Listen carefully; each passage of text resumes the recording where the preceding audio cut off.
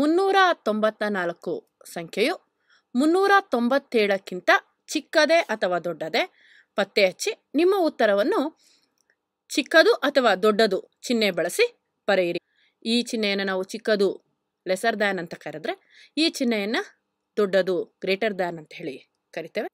ನಾವು ನಮಗೆ ನೀಡಿರುವಂತಹ ಸಂಖ್ಯೆಗಳನ್ನು ಒಮ್ಮೆ ಬರೆದುಕೊಳ್ಳೋಣ. ಇಲ್ಲಿ ಮೊದಲನೇ ಸಂಖ್ಯೆ ಹೇಗಿದೆ ಅಂತ ಹೇಳಿದ್ರೆ 394. ಇದು ಒಂದು ಸಂಖ್ಯೆ ಆಯಿತು. ಇನ್ನು ಮತ್ತೊಂದು ಸಂಖ್ಯೆ ಅಂತ ಹೇಳಿದ್ರೆ 397.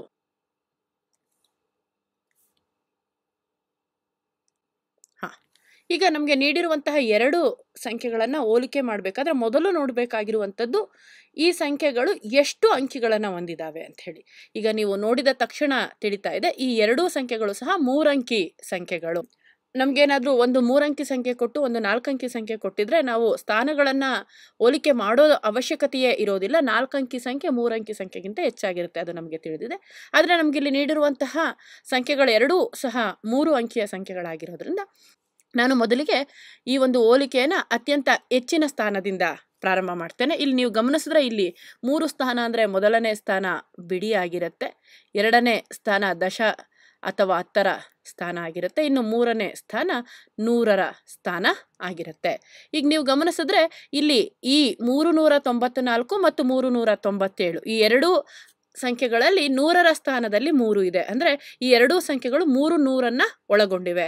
ಹಾಗಾಗಿ ಈ ಹೋಲಿಕೆ ಮಾಡಿದಾಗ ಇರುವಂತಹ 100ಗಳು ಸಮವಾಗಿದೆ. ಇನ್ನು 100ರ ನಂತರ ಬರುವಂತಹ ಹೆಚ್ಚಿನ ಸ್ಥಾನ ಅಂತ ಹೇಳಿದ್ರೆ ಅದು 10.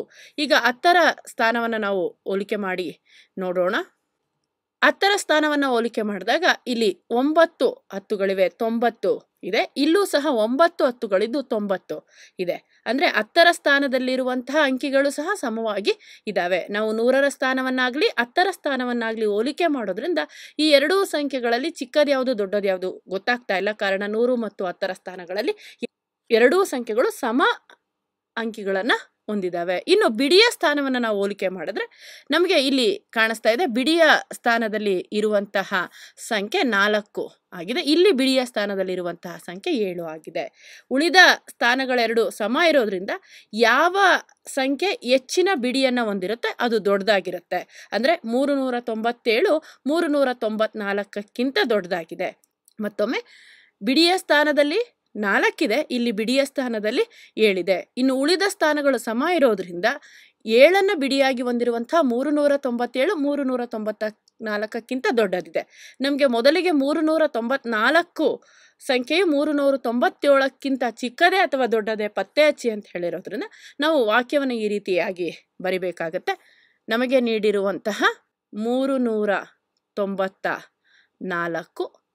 397ಕ್ಕಿಂತ ಚಿಕ್ಕದಿದೆ. ಇಲ್ಲಿ ಚಿಕ್ಕದು ಅನ್ನುವಂತಹ ಚಿಹ್ನೆ ಯಾವುದು ಅಂತ ಹೇಳಿದ್ರೆ ಇದು ಆಗಿದೆ.